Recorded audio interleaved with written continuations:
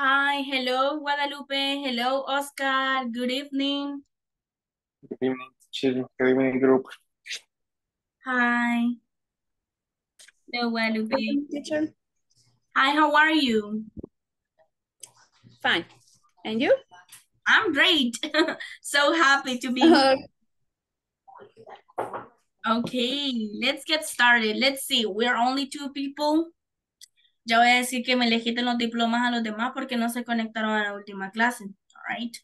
And they still have gaps. Y todavía hay cosas que no las manejan bien. So we need to see what's going on. Ya vamos a averiguar qué sucede. Let me check.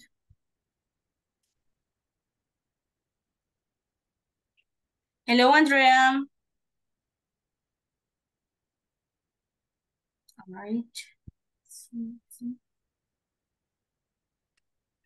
Oscar, are you a doctor too? Yeah, I'm working tonight. Oh, oh no. I didn't know that. I thought you were a student this whole time. Creí que era un estudiante nada más. No, Great. Good for you. You're just saving. 13, Huh? 7 years ago. 10 years 6 ago? years. Six. No, 6 years ago. Oh, wow. That's a lot. A lot of time. Yeah. Well, good for you. You're doing something good for this humanity. Let's check. Thank you. Everyone, let's see. Welcome back to your English class. It's a pleasure to see you all. It's a pleasure to being here. Today we have the final review. I'm pretty happy for you because most of you already finished the platform and that's something to congratulate, all right? Because you're doing well so far, so good. Today we're going to start. I'm gonna go right now to the platform because we are missing one video from it, right? Ya finalizamos completamente la platform, pero hay un video que tenemos que ver que se llama Raising the US, ¿ok? I'm gonna play it, voy a ponerlo. Let's pay attention. And if you have any questions, let me know. Here we go.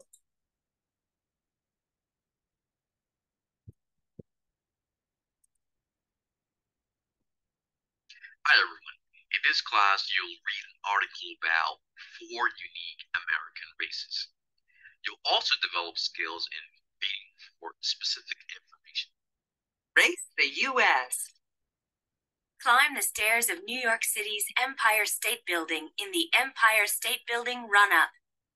The climb is 1,050 feet, 320 meters, 86 floors, or 1,575 steps. Winners can reach the top in just 10 to 11 minutes. Can you? Take 8 or 10 days to race across America, from Irvine, California to Savannah, Georgia. Cross the entire U.S. in this 2,900-mile, 4,667-kilometer bicycle race. In this race, there are no timeouts for sleep. For 8 to 10 days, racers can sleep only about 3 hours each day. Race on the exciting white waters of the Arkansas River in the downriver race. Winners complete the 25.7 miles, 41.5 kilometers, in just 2 hours. This is the longest downriver race in the U.S. One person, one boat. Take the challenge. Only possible in Alaska, the Iditarod Sled Dog Race. Race from downtown Anchorage to Nome. Over 1,150 miles, 1,850 kilometers, through cold, wind, and snow. Winners usually finish the course in 9 to 12 days and receive cash prizes. Okay, let's go back to the PowerPoint. Okay. So we have these readings. Let me do it that way. We have the first one, which is climb the stairs of New York City's Empire State Building. In the Empire State Building run-up, All right. No se lee así como yo lo he hecho, ¿ok? Ustedes tienen que darle más ánimo. So let's go again. Así que iniciamos de nuevo. Climb the stairs of New York City's Empire State Building. In the Empire State Building, run up. The climb is 1,050 feet, 320 meters, 1,575 steps. Winners can reach the top in just 10 to 11 minutes. Can you? Right? Uno por uno vamos a ir leyendo los paragraphs para que podamos recordar los numbers and the pronunciation. Van a ir pasando, no tengan miedo si no saben la cifra, that's what I'm here for, para eso estoy yo aquí, okay? So, do I have a volunteer for the first one? ¿Tenemos un voluntario para el primero?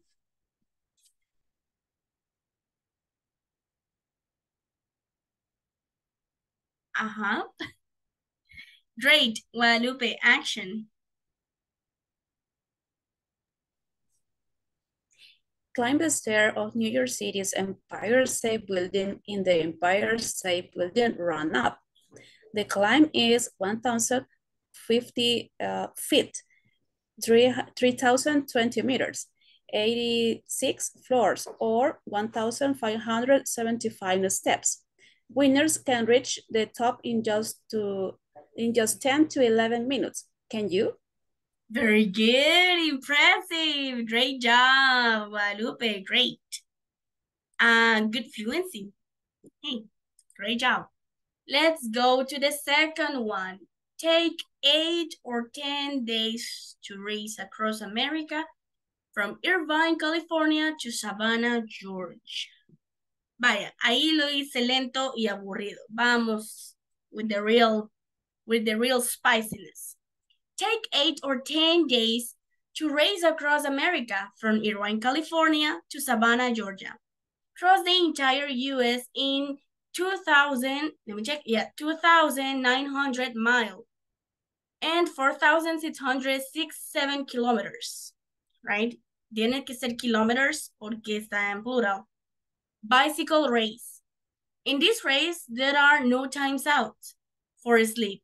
For 8 to 10 days, racers can sleep only about 3 hours each day. All right? I wouldn't like to compete in this one. No me gustaría competir en esta, to be honest. Let's check. Do I have a volunteer to read the reading? Let's check. Ya tuvimos a una valiente que fue Guadalupe. Another one. And don't worry about the numbers. Let me listen, Oscar. Let me listen to you. Action. Take 8 or 10 days to race across America from Irvine, California to Savannah, Georgia. Cross the entire U.S. in these 2,900 miles, 4,676 kilometer bicycle race. In this race, there are no time outs for sleep. For 8 to 10 days, racers can sleep only about 3 hours each day. Bravo, excellent, great job, good intonation, good rhythm, all right? You wanted to compete. That's great, Thank excellent. you. You're welcome. Let's go with the next one. Let's check. Race on the exciting white waters of Arkansas River in the Down River Race. Winners complete the 25.7 miles, 41.5 kilometers in just 2 hours. This is the longest downriver race in the US. One person, one vote. Take the challenge. Ahora, yo voy a escoger quién va a pasar en este, because this one is pretty easy peasy lemon squeezy. Este está tan sencillo como exprimir un limón. All right? So let me have... Ay, Paulita, me está manchando la pizarra. Let's check. Let me erase this. Vamos a borrar. Now that you were painting, Paula, can you please read the paragraph? Action. No, teacher. Está chiquito, miren, no tiene ni siquiera grandes números. Vaya. Race on the exciting white waters of the Arkansas River in the downriver race. Winners complete the 25.7. 25.7 miles, Mm-hmm. 41.5 kilometers in just 2 hours. This is the longest downriver race in the US. One The US. person, US. One person, one vote. Take the challenge. Repeat, US. US. Exactly. Si decimos use, estamos dando a entender otra cosa, right? Tiene que ser US. Right. Very good. Thank you, Okay. Paula. Great job. Vaya, como repito, este es el the easiest one. Este es el más sencillo. Ya voy viendo que el último le va a tocar a Miguel. But right now, let's listen to... Yes. Right now, let's listen to Andrea, please. Andrea, por favor, el mismo paragraph que leyó Paula. Please, action. Okay. Race on the exciting wide waters of the Arkansas River in the downriver race. Winners complete the 25.7 miles, 41.5 kilometers in just two hours. This is the longest downriver race in the US. One person, one vote, take the challenge. Repeat, one vote. One vote. Thank you. Very good job, Andrea. You had a good rhythm now. Tiene muy buena lectura, right? El ritmo que sigue en la lectura, it's straight. Let me go with Jancy de Odanes, please. Vamos, Jancy. El mismo paragraph que Paula y Andrea han leído, please. That's a short one. Está chiquito.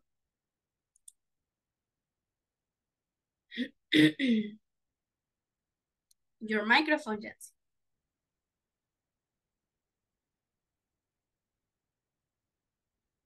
Okay, maybe she's not in the classroom. Okay, let's go to the next one. Oh, sí, yes. No, she's not. Es Cindy la que se está conectando. All right, let me just look. Good evening, teacher. Hi, Jancy. All right, ahí está. Please. Me va a leer este paragraph del medio que dice race on the exciting. Teacher, perdón, dijo mi nombre, es que se me está cortando el internet, entonces no. Yes, Jancy, dije su nombre. Me va a leer el paragraph que dice race on the exciting.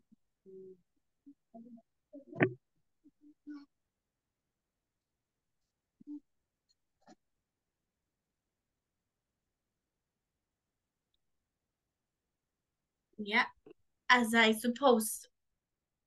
¿Quién está moviendo la PowerPoint? Let's check.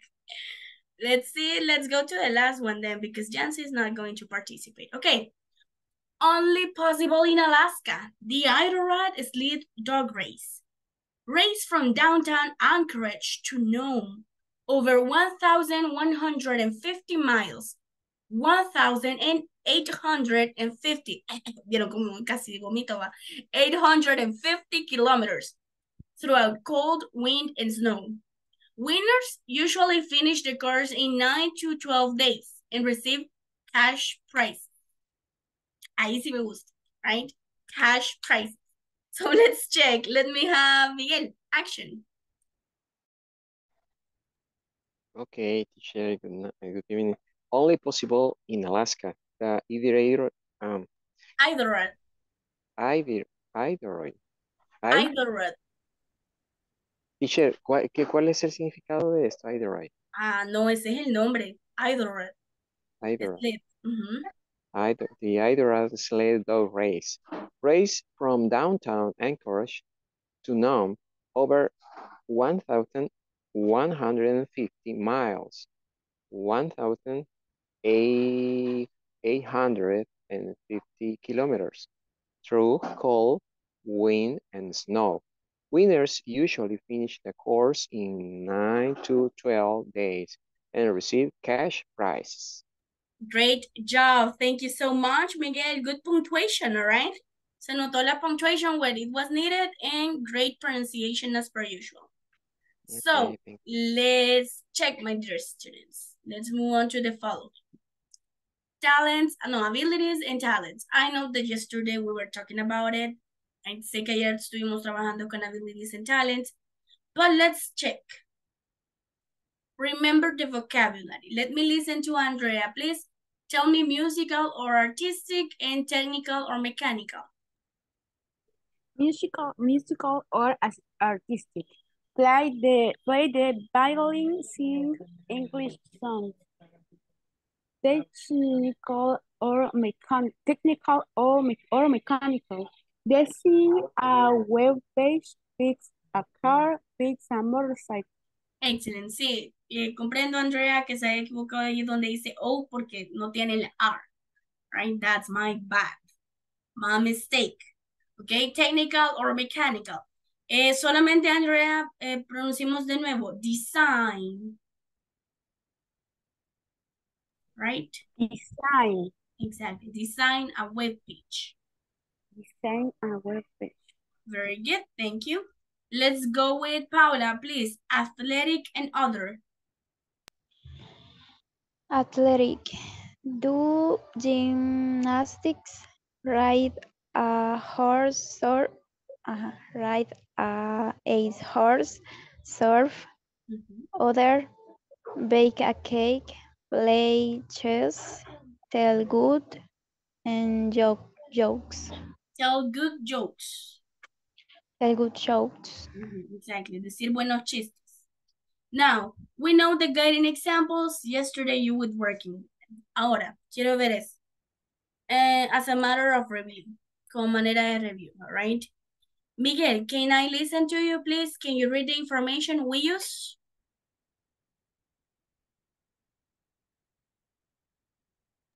Okay, present simple. We use the present simple to talk about habits or regular activities and situations. For example, Paul gets up at 5:30 every day. Facts and attitudes that are generally or always true. For example, nurses don't have an easy life. That's correct. Today was the nurses day. Really? I guess. Let's check. Or yesterday. Let's ask the doctors that we have in the class. Sí, hay que preguntarle a la doctora mejor. Internationally, yes, but Salvadorian, no. no. Okay. Well, they ahí just está, served validado. 15, May 15 is in El Salvador. Okay. So they do have their date. Sí tienen su día, solo que cambia. All right. Great. Thank you. Very good to know. I never know what's going on every day. Yo nunca sé qué sucede cada día, people. I just wake up and stay alive. Vaya, me permiten, please, voy a conectar el cargador. De nuevo se me olvidó conectar el cargador. Here we go. I'm going to turn off my camera. I'll be right back. Ya regreso.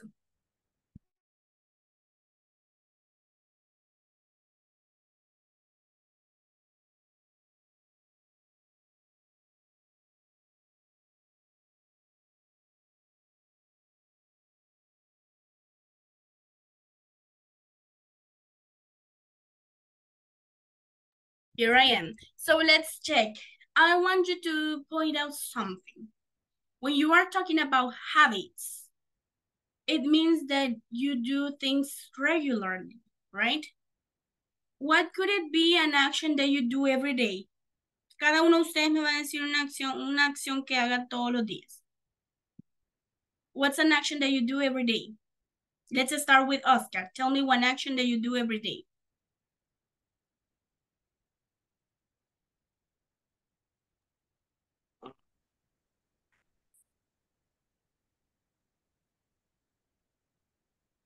I can hear you. I know Brush my teeth. All right. Brush your teeth. Brush your teeth. Very Yeah. good. Andrea, tell me another activity. Una actividad que usted haga, Andrea.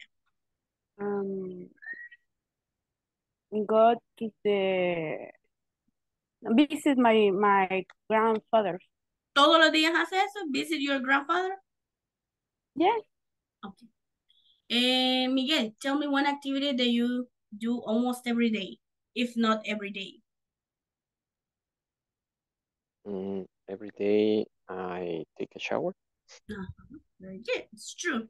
I don't know why, no sé por qué todos los días se baña, but it's up to you, pero depende de usted, all right? It's necessary.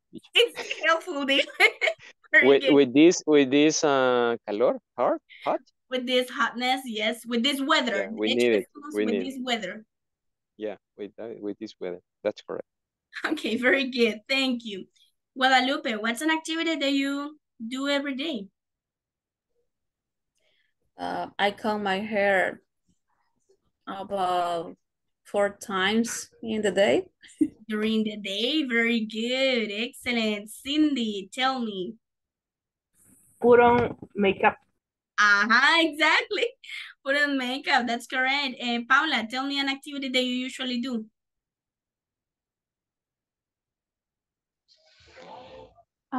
Every day. Yes. I have breakfast at 9 a.m. Exactly, very good. You have breakfast. That's correct. Thank you. So all of you have different activities. You develop them each day, different timing. Todos tenemos actividades. Las desarrollamos, we develop them, desarrollamos during the day, different timing, durante el día, pero en tiempos diferentes. What matters is that you remember how to use it in present simple. Lo que importa está que usted sepa, váyalo. Levanten la mano virtual quienes vienen desde el P1, desde el Beginners 1, principiantes 1. Levanten la mano virtualita. Ok, Miguel, let's check. ¿Quién es más? Okay, vamos a ver. Entonces, viene Miguel, Andrea, Cindy, Jancy, Oscar, and Guadalupe, and Paula. Very good. And bueno, Paula está aplaudiendo. So I don't know if she counts there too. Okay, now, ustedes recuerdan que during Beginners 1, durante Principiantes 1, vieron el Present Progressive, vieron el Verb to be, right? Y ahora están viendo el Present Simple. Es necesario que ustedes lleven una secuencia de los tiempos gramaticales que van viendo y sepan diferenciar cada uno de ellos, all right? If I'm talking in Present Progressive, it's because I'm doing the action right now. If I'm talking about present simple, what does that mean? ¿Qué significa eso, Cindy? If I'm talking in present simple. That some activities that regular hacemos. We do some things regularly. Very good. That's correct. Exactly. Esa es la diferencia, right? Entre las cosas que hacemos en el momento y las que usualmente hacemos. What have you learned during this course? You have learned adverbs of frequency. You have learned, what else? ¿Qué más? Vocabulary about means of transportation. What else? Use can or can. Exactly. What about the use of auxiliaries? ¿Qué hay del uso de los auxiliares? Which are the auxiliaries that we have in present simple? Let's see. Do, does. Exactly. Very good. Excellent. That's correct. Okay, now let's move on with the following. Simple present. Okay. Si bien es cierto, when you are talking, you are doing an awesome job. Cuando estamos hablando, hacemos un trabajo increíble. Ustedes lo hacen, all right? What's the matter with writing? ¿A dónde queda el grammar y el writing? Okay. Simple present. With verbs that end in O, con verbos que terminan en O, CH, SH, SS, y les puse los ejemplos, go, catch, watch, wash, kiss, etc. We add ES in third person singular. Agregamos ES en la tercera persona singular. Teacher, pero eso es irrelevante, right? No, believe me. Solamente, esto no está en la plataforma. El libro de gramática de donde lo saqué vale como $80, all right? I'm telling you. Es gramática avanzada porque usualmente A los beginners solo se les pone a conocer el simple present, que hablen en simple present. Pero que hay de la parte gramatical, right? You need to have it. Para mí, tienen que llevar un balance, right? Grammar, speaking. Speaking, grammar. Entonces, tome en consideración that when you are writing, it's the same as when you are speaking, right? With some verbs that end in Y, como cry, fly, hurry, try, etc., the Y changes to IES. Se lo voy a poner de otro color por si no sabemos ahí cómo es. All right. There you go. El spelling cambia. De la Y cambiamos la Y por IES in the third person singular. Right? Ahora veamos. Esta regla gramatical solo aplica para quiénes. Third person. Exactly, very good. Paula, ¿quiénes son los third person singular que existen?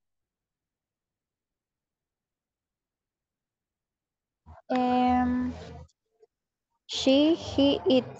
Exactly. She, he, it. Very good. Excellent. Now, let's check another thing. Veamos, Miguel, ¿cómo sonaría go, catch, go y catch en tercera persona singular? Goes, catches, Very good, that's correct. Oscar, ¿cómo sonaría watch and wash en tercera persona singular? Watches, washes. Exactly. Watches y washes. Very good. And let me ask Jancy, ¿cómo sonaría kiss en tercera persona singular? Kisses. Exactly. All right. Let's go with cry, fly, hurry, and try. Veamos, Guadalupe, how would it sound? ¿Cómo sonaría? How would it sound? Try and fly in third person singular. Cries, flies. Exactly. Cindy, how would it sound? Hurry and try in third person singular. Hurries, tries. That's correct, all right? Hasta ahorita tenemos la pronunciation correct. Vaya, me avisan cuando hayan finalizado de copiar esto. En serio, no les recomiendo que no lo copien, les recomiendo que lo copien, all right? Para que se les grabe, ¿ok? Porque esto sí es serio cuando uno ve que la persona todavía me está escribiendo goes y solo le ha agregado la S al go, right? I don't want you to do that. No quiero que me hagan eso. Ok. And let me know when you're finished. Me avisan cuando finalice. Ok, thank you.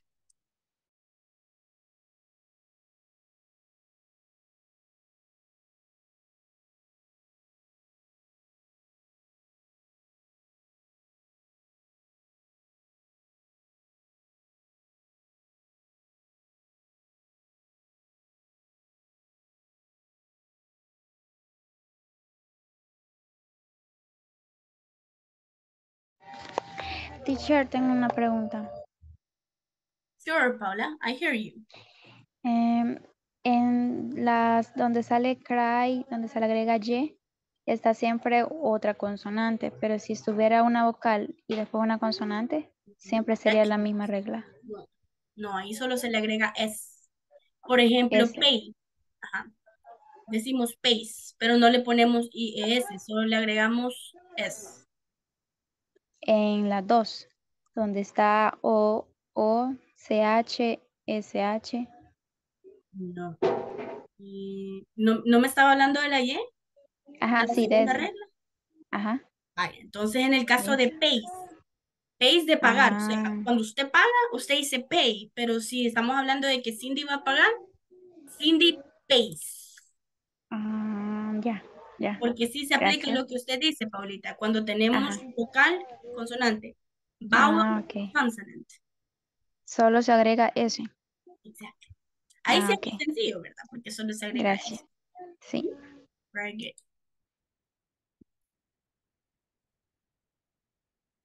Ok, let's move on. Veamos.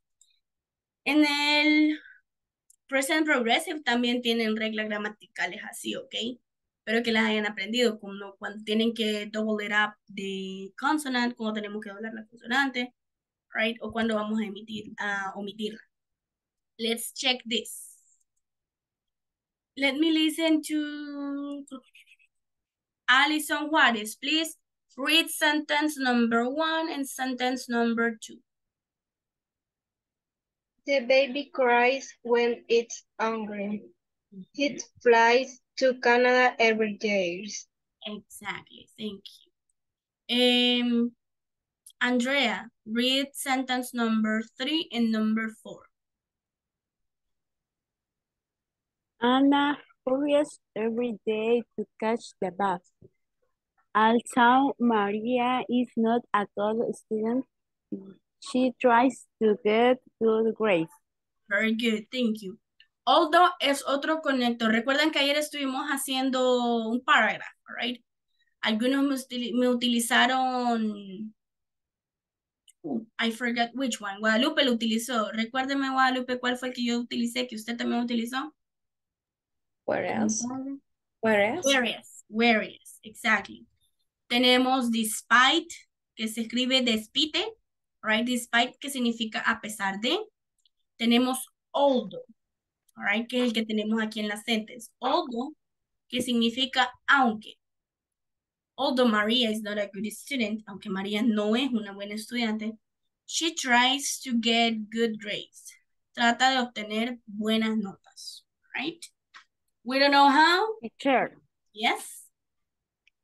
Teacher, y en el caso del sin embargo. Puede ser moreover, even though, para sin embargo, sí, moreover puede ser. However. También however, sí, el más común y el más sencillo es however, exactly. Right? Sería el how de cómo. Y el ever, pero unido. Y el ever, unido. However, yes. Okay. However, moreover es además de, moreover, right? Very Thank good. you, teacher. Welcome, Andy, y pleasure, all right? Sí, va a haber algún momento que lo van a ver ustedes en algún nivel, all right? I'm not sure which one, no estoy segura en cuál, pero yo me les adelanto porque yo vi que ustedes tienen good rhythm, tienen un buen ritmo de aprendizaje, entonces creo que hay cositas que ya las pueden ir obteniendo desde ya. Okay? Now, simple present statements. Antes de pasar a esto del simple present statements, como ya tenemos las reglas gramaticales, quiero que cada uno de ustedes me haga una sentence, pero me la van a enviar en el chat, porque quiero ver el grammar, quiero ver la gramática, ¿ok? Utilizando cualquiera de estas actions, go, catch, watch, flash, or kiss, y las otras que serían cry, fly, hurry, and try, ¿ok? Tercera persona singular, siempre me la van a utilizar. Pueden sustituir la tercera persona singular, bueno, no la sustituyen, sino que sustituyen el sujeto por un noun. Pueden hacerlo, right? Write it down on the chat box. Me la escriben en el chat box.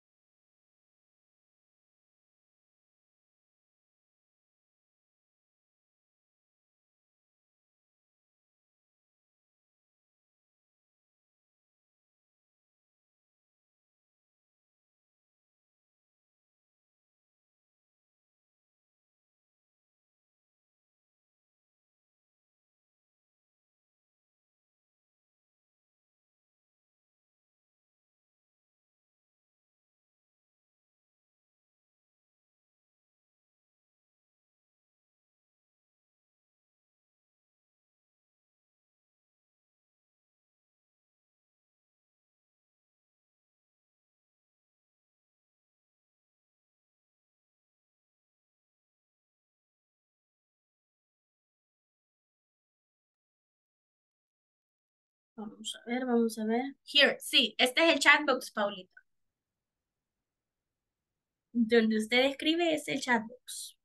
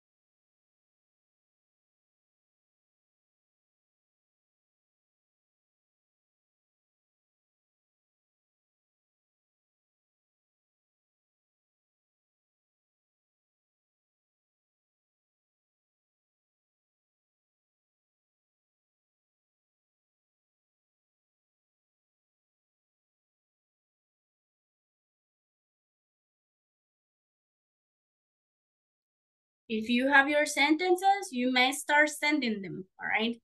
Ya pueden iniciar a enviarlas por el chat box.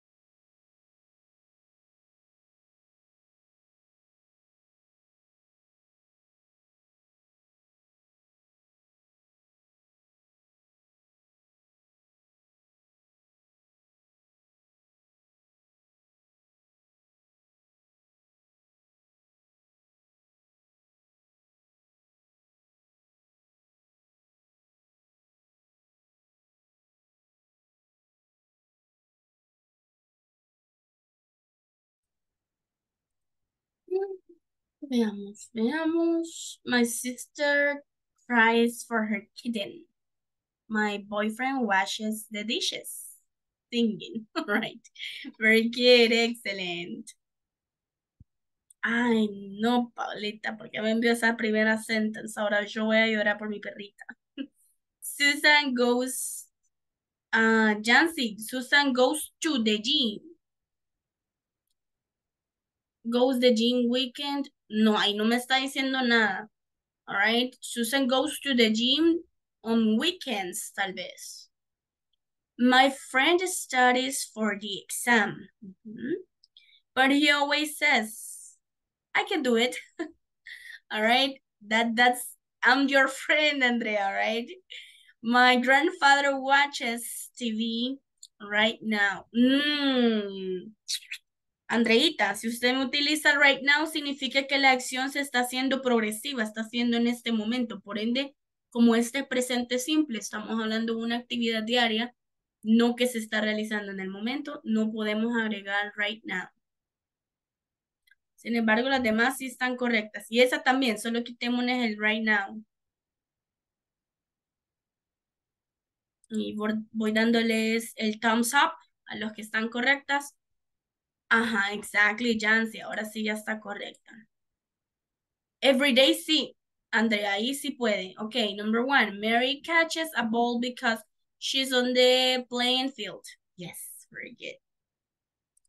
Yes, that's correct, Cindy. Guadalupe, my sister goes to the cinema every Saturday. My brother watches his favorite series on TV. Yes, very good. Allison, my sister goes to school in the morning. Perfect. Perfect, perfect. Vamos a ver quién más me falta. Me falta Miguel, me falta Oscar.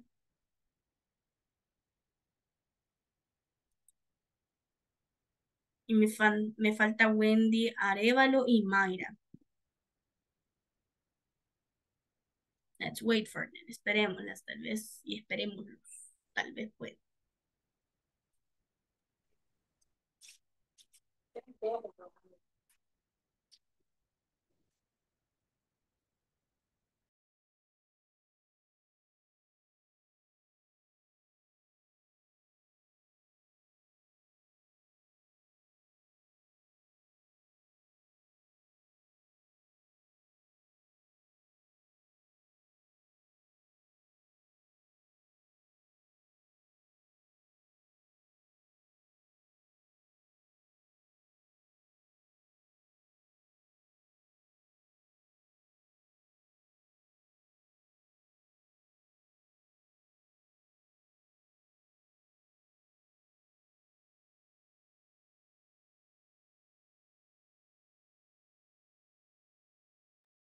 Yes, Wendy, simple as that. My dad goes to work every day. Oscar, I'm sorry. Okay, yeah, you're working, all right? Don't worry, thank you. Keep on doing what you're doing. What about Miguel? Where is Miguel? We're waiting for you. And Mayra. Where's Mayra? No, yo creo que Miguel de seguro está ocupado, pero Mayra. Ah, no, ya las envió. All right. Miguel Angel goes to the park every day. My mom tries to tries to move her legs every day. To moving ya es, no es progresivo en realidad, ya está en gerundio, pero no aplica en este contexto. My mother tries to move. Tries to move, okay. No, sería my mother tries to move o my mother tries moving her legs. Right. En este caso sí puede quitarle el to y dejarle solo moving y ahí estaría correcto. Okay. Okay, teacher, gracias. Very good. Excellent, everyone. Congrats. Los felicito. As per usual, great job. Como es usual, un excelente trabajo. Ahora, let's go with this. Vamos a otra practice. Primero seguimos con el simple present statements. Let me listen to Paula and Jancy de Odanes. All right. Paula, positive statements, los que son positivos. Jancy, los negatives. Van a ir uno en uno, right? O sea que las dos van a trabajar al mismo tiempo. Action. I'll walk to school. I don't live far from here. You ride your bike to school. You don't live near here. Live. You don't live. You works- don't live near her. He works near here.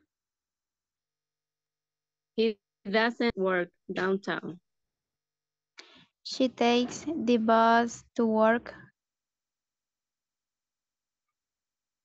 She doesn't drive to work. We live with our parents. We don't live alone.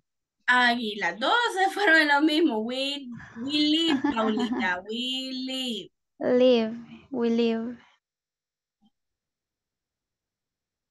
They use public transportation. They don't need a car. Perfect. Thank you, both of you. Muchísimas gracias a ambas. Third person singular. Well, we've been talking about pretty much third person the whole time. Quiero preguntarles, because I actually don't remember, no recuerdo, ¿ya hicimos esta practice? ¿Ya hicimos esta práctica con ustedes? No? Okay, so let's do it. Entonces hagámoslo, right? Yes, but with other statements. Entonces no hemos hecho esta practice, Cindy. Okay, ya se quiere escapar, ya lo vi. Pues no. All right, we're still missing 15 minutes. Okay, let's work on it, please. Trabájenlas. I know that maybe not all of you are going to finish. No las van a trabajar hasta la 15. Solo trabajen de number 1 to 10. Okay, from 1 to 10. Let's work on it.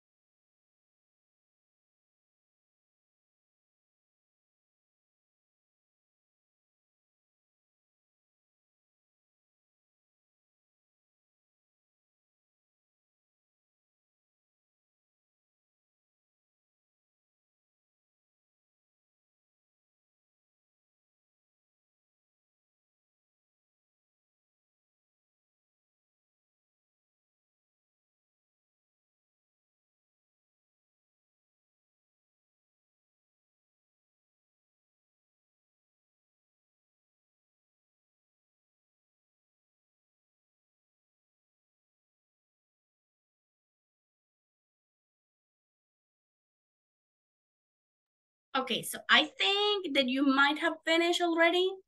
If not, let's start, all right? Si no, igual, vamos a ir viendo ahí cuáles son las correctas. Let's get started with la primera, veamos. Mayra, tell me, what do you have for number 1? I study every day. Mayra, ¿es tercera persona usted? No. Exactly. Entonces, ¿cómo tiene que decir? I study English every day. Yes, perfect, Mayra, very good. I study English every day. Andrea, number 2.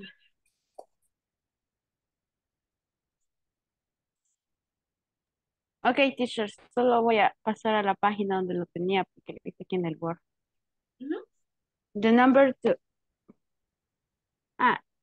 We teach English. That's correct. Simple as that. Yeah, we teach English. Thank you. Wendy Arevalo, number 3.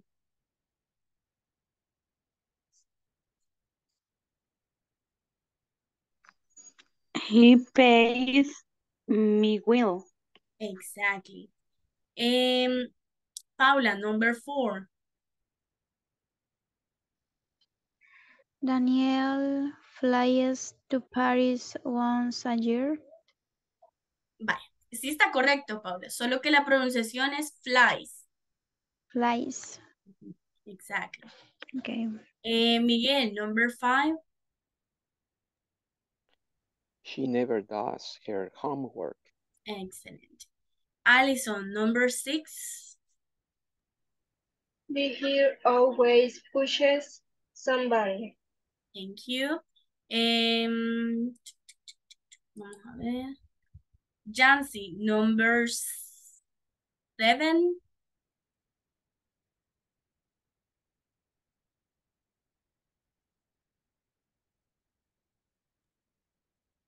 They want to do something special tonight. Exactly. Number 8, Cindy. David never mixes eggs and vinegar together. Yes, exactly. That would be weird. Let's listen to Guadalupe with number 10. No, number 9.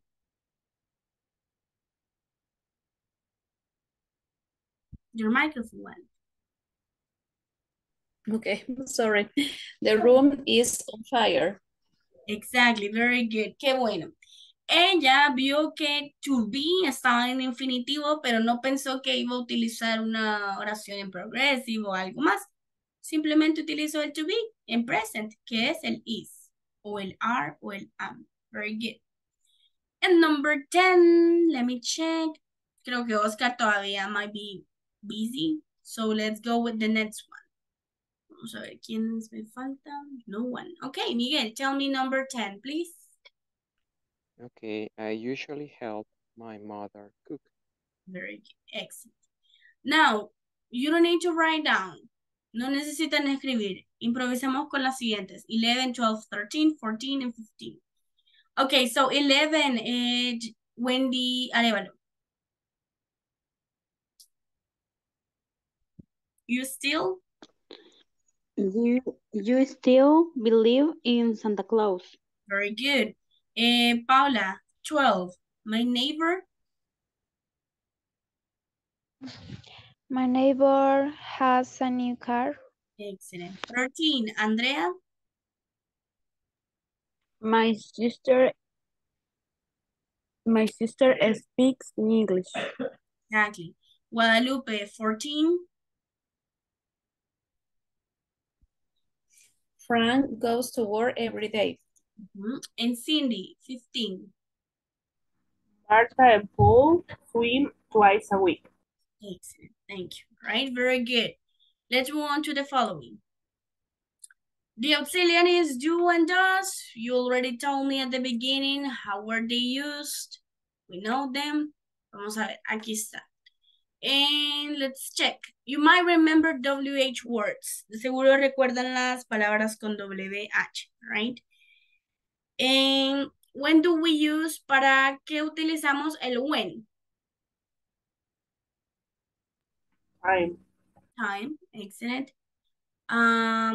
Guadalupe, what do we use in how?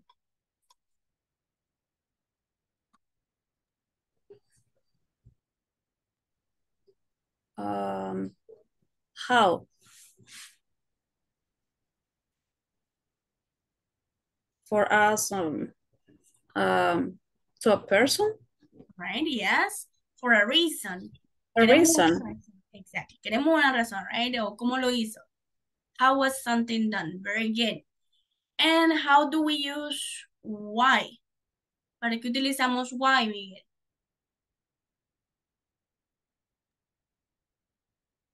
Me, teacher. What do we use why? ¿Para qué utilicemos why? For the reason. For a reason, exactly. It's also for a reason. Very good, thank you.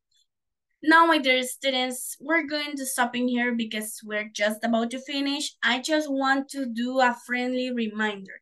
Solo quiero hacer un recordatorio amistoso, ¿verdad? Me faltan algunas personas que no han finalizado la plataforma. Felicito de antemano a los que sí lo hicieron. Hay algunos que de la semana pasada ya la tenían hecho, ya la tenían hecha, perdón. Hay otros que la han trabajado esta semana. So far, you are doing amazing. Hasta ahorita están haciendo muy bien, all right? You have no miscomplaint. No hay ninguna queja de este grupo. Espero que el siguiente nivel les toque unidos para que puedan ayudarse también. De seguro no les va a tocar conmigo because I'm not gonna be in here maybe. I'm not sure. But congratulations and I wish you the best. Les deseo lo mejor, all right? Sé que nivel 2 ha sido quizás intermedio, no muy complicado, right? Sí van a venir temas más fuertes, pero yo creo que sí lo van a lograr. Con certeza puedo decir sí lo van a lograr. Esfuércense, all right? Hasta ahorita yo he visto que durante todas las clases hay personas que no me han fallado, not even one class, ni siquiera una clase. Así que continúen haciendo ese big effort, ese gran esfuerzo, and you will see the results. Y van a ver los resultados, all right? So it was a pleasure to be with you, and I'll see you soon. Bye. Take care. Thank you. You're welcome. Thank you. Thanks, bro. Bye. Bye. Take care.